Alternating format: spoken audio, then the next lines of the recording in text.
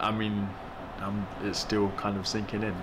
As the winner of the 2019 Sunday Times University of Warwick Young Writer of the Year Award is Raymond Antrobus. Being a recipient of an award that so many writers which I've admired, and being aligned with that is an honour. But also I'm gonna keep doing what I'm doing in a way. It's not. I honestly didn't come here expecting this.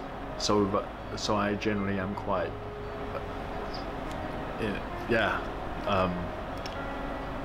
taking that in. This is an honour. Thank you to the judges. It's only as a teacher actually that I started to realise how, I guess, unique my upbringing is, in that I had two parents who are from two different places, but one thing that they connected with is that they both loved poetry.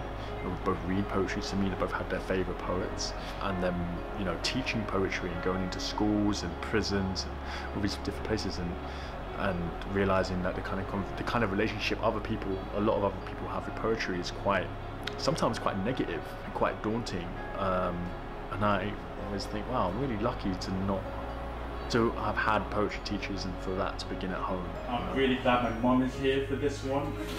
So thank you, Mum.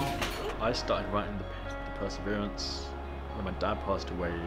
Well, actually, some of them was written just as it was coming up, so I would have been 25 when I started, and so it's a good 5 years at the book. I was just writing. I didn't know I was writing a book until Tom Shivers at Pen in the Margins.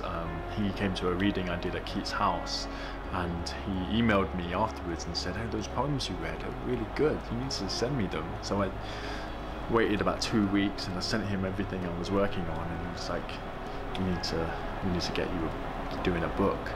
It is such a really powerful thing to be heard and to be validated in such a way. I think it's impossible to be alive right now and not have something to say. I also think it's impossible to be functional right now and not have some kind of therapeutic way to deal with all of this kind of turbo boosted information and very uncertain future for our planet. I think that we would be fools not to take what's happening now seriously. I feel invigorated. I feel excited for what we're gonna do next. I can't really say how lucky I feel to have had, just so much support at different times. And that support sometimes was just, this is good work. Sometimes you just need a little bit of that. I don't think it has to be this deeply private, tormenting thing. I think it can also be public, social and celebratory. Thank you so much.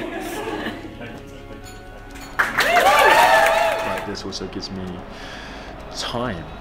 It gives me time to just relax for a little bit and just focus on what's coming next and on some new work, which I've already started, and I'm already kind of got my head space in a very different space, the space I was in when I wrote the Perseverance. So yeah, I'm excited.